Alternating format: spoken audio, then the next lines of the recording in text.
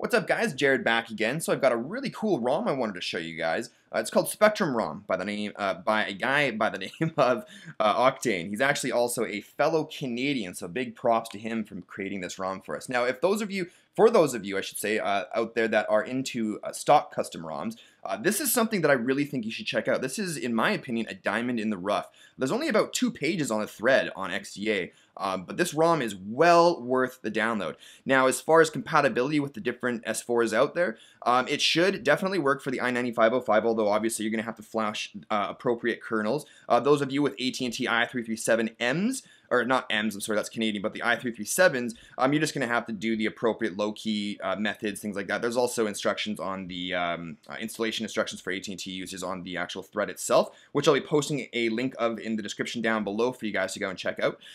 That said, why do I like this ROM? Well, first of all, it's got some very nice light theming. So you'll notice right there up at the top status bar, we've got some very nice white icons. Go ahead and pull that down. And our toggle buttons there are themed white as well. Same thing if we flip it to the quick settings, boom, we've got access to all of our buttons there, and they're in that white sort of theme. So very lightly themed. Also, we've got a transparent status bar and a transparent weather widget. The ROM itself is deodexed, it's zip aligned. It will also zip align on boot, so that's really great. We have that 4-way reboot option here, so go into restart, reboot, hot boot, download, and recovery. Awesome stuff. Everything works on it. I haven't noticed any instability issues whatsoever, no random reboots.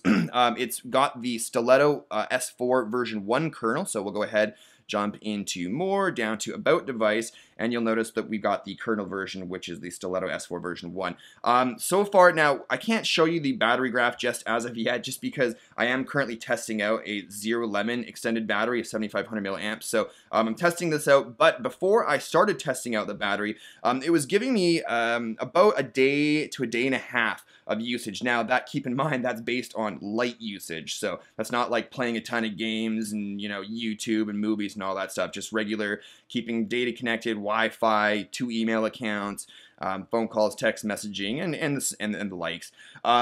What else is cool about this one? So there's support for various different scripts out there, as well as some under the hood tweaks. We also have, if we jump into settings, my device, and jump down to sound here, we actually have, jump into music effects, DSP Manager, which a lot of you guys out there I'm sure will appreciate big time.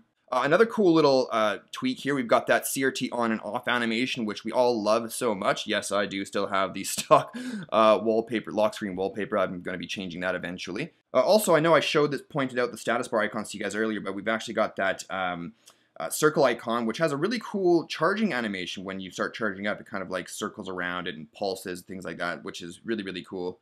Jumping into the application tray right now, it does come with Apex Launcher preloaded.